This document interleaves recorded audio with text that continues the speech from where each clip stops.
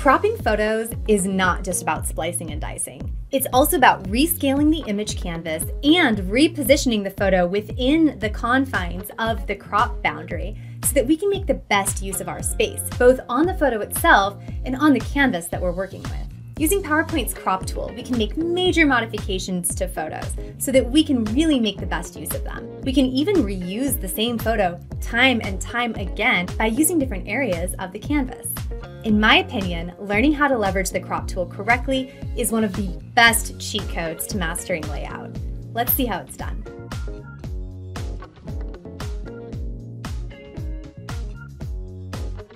Using a full-size photo in the background is a nice way to fill a page, but sometimes the photos won't be exactly the right size when you insert them.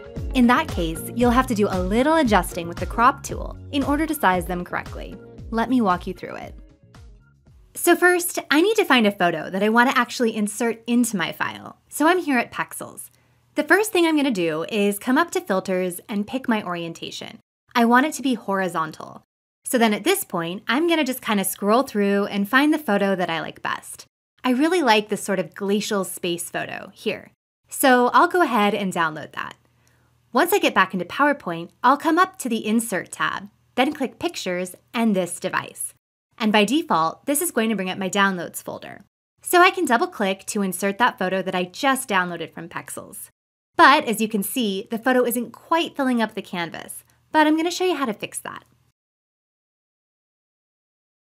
Okay, so I'm going to grab from the upper right-hand corner of my photo and just drag my photo, extend the size right off the canvas like so. And I'll do the same on the bottom, just like I'm doing here. Perfect. And you can see I'm off the canvas, but I'm using these rulers to sort of guide me. So to turn rulers on and off, you can come up to View and toggle that. You can see now they're not there and it's a little bit harder to see where my canvas is. But if I click it back on, I can really start to make out where my canvas is and how much over the side I really am. Okay, so I'll click Home and then back up to Picture Format, and that's where I'm going to find that Crop button. So I'll click Crop and then just regular old Crop here as well. And you can see I'm using those rulers to really line things up and see where my canvas is down below. I'm going to grab the handlebar and bring it down from the top, and you can actually see the canvas right below my photo. And I'm going to edge it right up to the top, and you can see a little red line will appear when I'm right at the edge of the canvas, and that's when I can release it. And I'm going to do the exact same thing on the bottom, bring it up, edge it right up to the red line, and release. Pop it, perfect. And now it's time to actually crop it. So I can either click outside of the canvas or come back up to crop. Click that, and it's going to crop things into shape just perfectly like so. Another great way to use the crop tool is to crop your photos to shapes. This is a really great way to make your layouts stand out.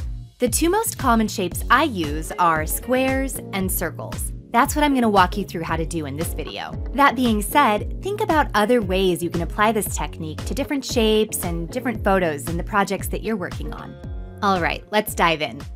Let's kick things off with squares. Here I have the same photo from my last video. I'll select it, come up to Picture Format, click Crop, and then look at my options. Here's Normal Crop. I also have Crop to Shape, which you can play around with on your own. And here's Aspect Ratio. I'm going to click 1 by 1, which will give me that square. To actually crop the image, I can just click outside of the canvas, and there it goes. At this point, I can resize the image and move it around on my screen to fit whatever layout needs I have. Okay, great. So now we have a perfect square. And this is the first step to creating a perfect circle. Let me show you what I mean. So I'm going to go ahead and click my photo here, and then come up to Picture Format. From here, I'll click Crop again. And instead of going over to Aspect Ratio, like I did before, I'm going to come to Crop to Shape, and then pick Oval. Because I already have that 1 by 1 ratio, this is going to make that perfect circle for me. And voila! Doesn't that look great? Now, circles are especially great for profile pictures, so I'm going to walk you through how to do that. We'll come up to Pictures and insert a photo that I just downloaded, again from Pexels. Okay, so at this point, when we pop it in, we could make it the full slide size like we did in the last video, but instead, we will rinse and repeat what we just learned. So we'll come up to Crop, hit Aspect Ratio, and do that square 1 by 1. And now you can see things are a little off center. So what I can actually do is grab my photo and reposition things just like so to really get her in the center. I can either click crop or click outside of the canvas to crop it down, then come to crop to shape and click oval. That's going to give me that circle like I had before. So just a quick word of caution here. You may be asking, Kathy, is it really that important that I do the 1:1 ratio first? And it is, and let me show you why. I'm going to insert that photo one last time and show you what happens when we don't do that step first. So I'll click, come up to picture format, and then crop, and I'll just go straight to crop to shape this time and select that oval. Uh-oh. So that's what's going to happen if we don't do the 1:1 ratio first. Instead, if we go ahead and do take that extra step just to make sure that it's perfectly square, I'll nudge it over, we're going to get that perfect circle that we're looking for. So it's an important step to remember. I really want to go all in and talk about the many different ways that we can zoom in and reposition a photo while cropping to give it a totally different effect. This is especially useful when you're adding extra elements like a text box on top of the photo itself. You'll be blown away by the different ways that we can really recycle and reuse the same photo, which is really useful if you're working with only a small library. Let's see how it's done. So I'll start by going ahead and inserting one of the photos that I've downloaded. So again, I grabbed this from Pexels, but you can choose your own. And as you can see on this photo, there's a lot of open space that I can really make use of. So I'm thinking, how can I actually use this maybe for some type of text? So I will click to select the photo, come to picture format, of course, crop, and I'm going to crop it down to a 1:1, just like we did in our last lesson. And I'm going to reposition it just by clicking and dragging. Just nudging it over gives me a little bit more canvas space over here. And it's a perfect place for me to go ahead and maybe add a text box of some kind. So I'll drop some text in.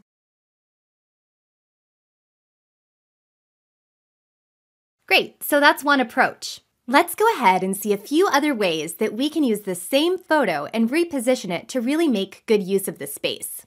I'm going to go ahead and add a new slide and just rinse and repeat the same process again, inserting that same photo just like I did before. So what I'm going to do is I'll hit crop and then aspect ratio 1:1, and I'll nudge it just a bit over to the right to center it. And then I'm actually going to start zooming in, so I'll grab that corner just like I've done before, and just reposition it, just clicking and dragging the photo itself to put it exactly on the canvas where I'd like it. All right, that looks just about perfect right there. I want to keep the top part of the photo really clear so I can add some text. So I'll grab that same text box and go ahead and paste it on in. Let's hit center justification and we'll position the text right in the center of our photo. Increase the size just a tad and nudge it, placing it perfectly. I'm going to go ahead and line these photos up just so I can see how they really look side by side. As you can see, that's a big difference. So let's do one more. I'll go ahead and insert the same photo, rinsing and repeating just like I have. For this example, I'm actually going to use a part of the photo that the astronauts aren't in, and let me show you what I mean. So first I'll crop it down, just like I have before. So now what I'm going to do is I'm going to zoom in, grabbing from the corners, and just clicking to drag over to that side of the photo that the astronauts aren't in. And I'm going to line it up just like so. Click outside of the canvas to crop it down, and now, see, I've created an entirely different look. I can paste the same text on, but see, it's just a little bit different, right? The experience as the end user is quite different as we scroll through. Quite interesting, right? Quick word of caution as you're zooming in on your photos. It's very important that you select a very high resolution photo so that your photos don't wind up pixelated as you're zooming in. Take a look at these two photos, which at first glance look quite a bit the same, but you can see that the resolution has really made a big difference as we've zoomed in. This is one of the telltale signs that you really actually don't know what you're doing when you're working with graphics, so you want to avoid that. You're more likely to encounter this problem if you're using Google to find your images, which I really don't recommend doing. As I'm hovering over one of these photos, you can see the actual size down in the lower left-hand corner. It's very small.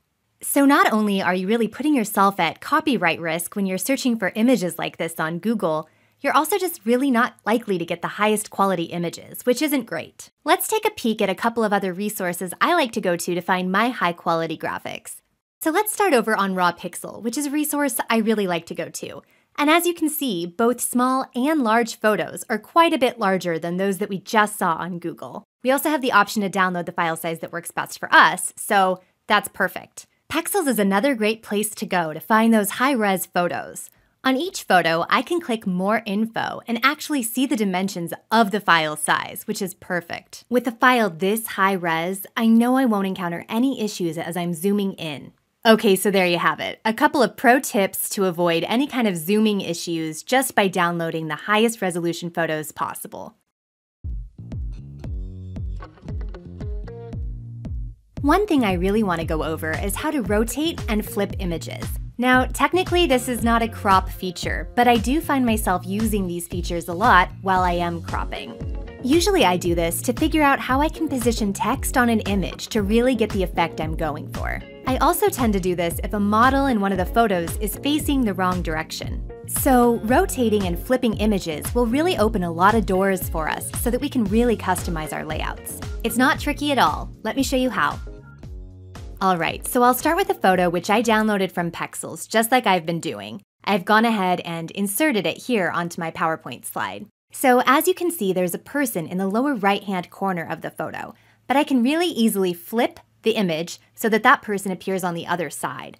So I'm going to click to select my photo, come up to Arrange, and then go to Rotate.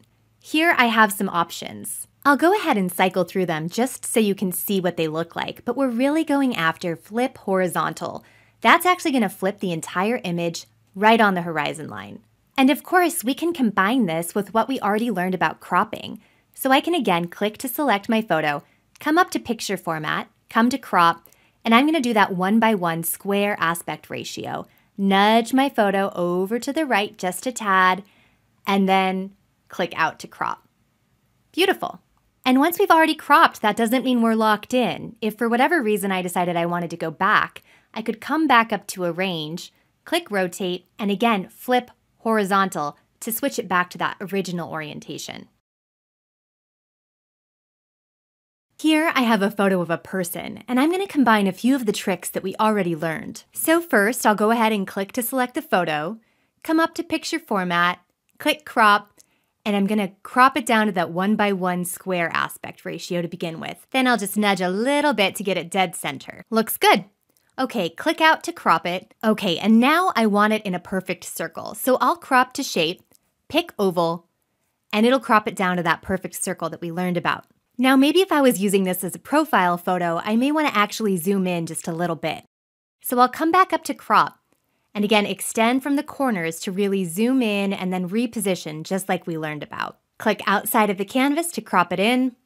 Perfect. Now I'm going to scale it down just a little tiny bit. No need to hold down Shift as you're rescaling photos. It'll maintain the aspect ratio on its own. Now if I'd like to rotate it, I can actually hover at the top and you see this little rotation icon that appears.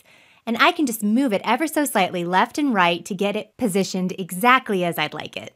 Alright, so this is looking really good.